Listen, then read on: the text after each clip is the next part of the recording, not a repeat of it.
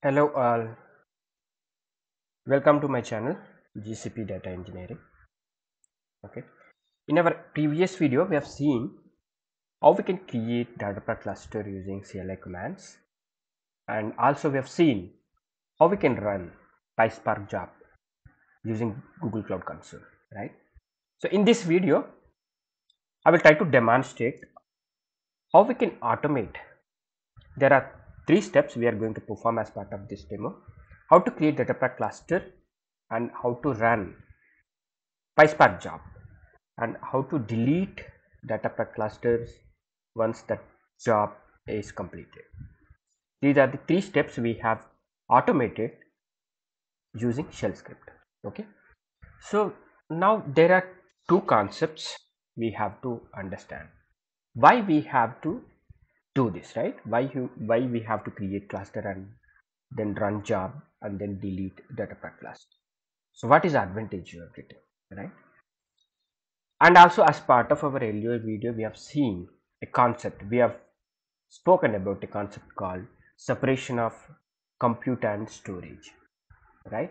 So instead of storing data in Dataproc cluster, that is in Hadoop distributed file system, we have stored data into a GCP bucket, and we have read that data into PySpark RDD, and then we have applied series of transformation, and we have written that data into BigQuery.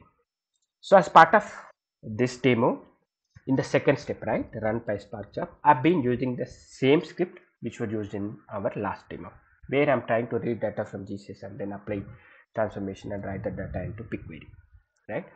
Then once we clear about these two concepts, like separation of storage and compute and then automation of Dataproc cluster creation and deletion, then we will be pretty much clear, right, what is the advantage we are getting uh, while going with this option, right? So if we are creating a Dataproc cluster, and if that cluster is not gonna live for long, then we call that concept as a ephemeral cluster.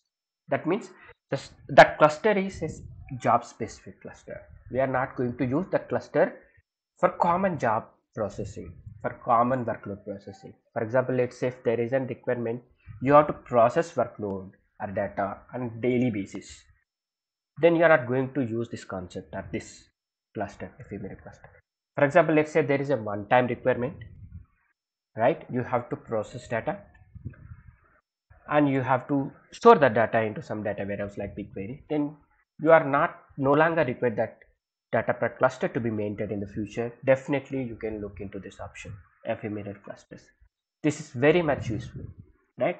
That is where this is like separation of compute and storage will help a lot, right? That concept, because you are not going to store your data into Dataproc cluster itself, cluster nodes. You are going to somewhere, you are going to store the data somewhere else, that is in Google Cloud Storage. That means once you delete the cluster, right, there won't be any data loss, right? For example, you have processed the data and you have stored that input data or whatever the processed data into Google Cloud Storage bucket, and you have deleted the Dataproc cluster. What happens next time whenever you require that data to be processed further, and then definitely you can again create the Dataproc cluster and you process the data again, delete that cluster, ephemeral cluster. Okay, this is very much helpful in such kind of requirement where you are going to process data one time, or else weekly ones or monthly ones. You don't want to maintain the cluster, right? And also, once you delete the Dataproc cluster, you are not going to pay for that compute and storage, right? You will save a lot of cost, right? These are the few important points we should understand before going for the demo, right? So these are the steps I'm going to perform. Okay, I'm going to create the cluster in the first step, then I'm going to run PySpark job, and I will delete that cluster. Okay, let's move on to the demo. So before going to the demo, let me also try to explain the code high level, right? So let me go to the code. So anyway, you know the script as part of my previous demo. I've clearly explained step by step. So this is where we are storing our input data. right? GCS packet. Then we are performing series of transformations, right? Data cleaning and data aggregation, and then we are trying to data into a BigQuery table. This is the table which we are going to create, right? Once you are able to run this script successfully, you will be able to see this table is getting created in this data set. Okay, so now we'll go to the actual shell script where we have automated this entire process, right? This is the first step where you are going to create your cluster, right? These are the different configurations we are applying while creating the cluster. So region and master node type, worker nodes, number of worker nodes, machine type, and the image version of the machine, and scopes. And also this is very important, we are going to install PySpark BigQuery connector, right? Because we are going to write data into a BigQuery table, we need to have this connector available in our Dataproc cluster nodes. Otherwise, by default, you will be getting this BigQuery connector available in the Dataproc cluster, right? Once this is successfully created, right, we are going to run our PySpark job. This PySpark job is staged or already stored into GCS packet, right? And then we are specifying our cluster name where we are going to run this job, right? And the region of the cluster, right? Once this is successfully done, we are going to delete this cluster, right? We are specifying region and the cluster name, and -q is a special option where you would like to mute all your user interaction output, right? You don't want to give any user inputs while running that particular command. You can mute it by using this option, right? So these are the 3 steps we have automated. Now we are going to perform all these 3 steps. So I'm going to run this shell script and we have to monitor. That's, you are not going to perform any other task. So what it will do, in the first step it will create Dataproc cluster and it will install BigQuery connector on top of that cluster. Then it will run the job, right?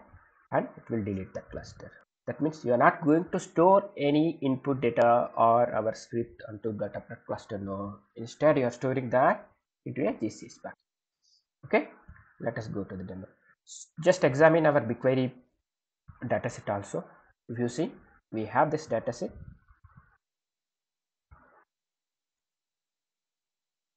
It's an empty dataset. We don't have any table available over here. Once you run your PySpark job, it will create that resultant table into this dataset, and then just try to examine our Google Cloud Storage also. This is the bucket where you are storing your input raw data and also your code, right? Now we are going to perform our step, our demo, right? So let me run.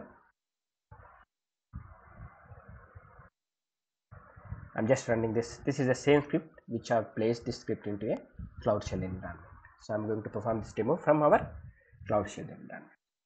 This is the same script, this one, right? Let me execute this. Now it says creating Dataproc cluster in Asia software region. It will take some time, 2 to 3 minutes. Please have some patience, right? So that, because I don't want to basically switch off this recording and then come back to the recording, so I want to monitor this job. Okay, it may take 3 to 4 minutes to create the cluster, and then once that create the cluster, immediately it will submit that PySpark job, then immediately it will delete that cluster. We have to monitor that in our Google Cloud Console page, right? So let me go to our Dataproc cluster console. You can see it says this cluster is provisioning. It takes some time. Okay, 2 workers, zone, region, the name of the cluster. Okay,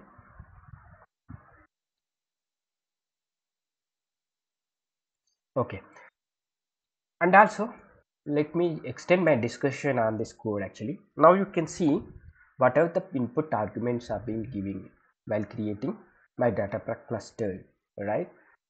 Most of the arguments are hard coded. If you see, I'm clearly, right, hard coding all my options: region, zone, master node type, right, and worker node types, number of workers, and scopes, right, and BigQuery connector, the option and everything. Here what you can do is, in order to reuse the script, right, or else scale this script, right, for other requirement, right, you have to, what you can do, you can define environment variables, right. For example, let's say as part of my current requirement, I want my master node as a n1 standard 2, disk size is 100, right, number of workers 2. Let's say if I want in my next requirement, if I want some different machine type, definitely you can parameterize this option by using your environment variable. You can try to pass those variables using our shell script input arguments, right. And also, please notice and observe and try to research yourself, right.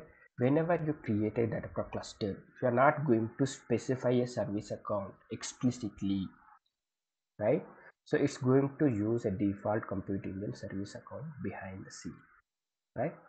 Otherwise, if you want, right, to use a new service account altogether, a dedicated service account altogether, right, you have to create that service account and you have to specify that service account while creating the cluster using CLI or else Google Cloud Console, right. See, now the cluster is created. Okay, you can see cluster is running. Now it has submitted the PySpark job. Clearly see, it has submitted, right. Click on this. See, that job is already running. Once this job completion, once this job is done or completed successfully, what you can see, this Dataproc cluster will be deleted and you won't be able to see any information over here, right. That's why I don't want to switch off my recording in between.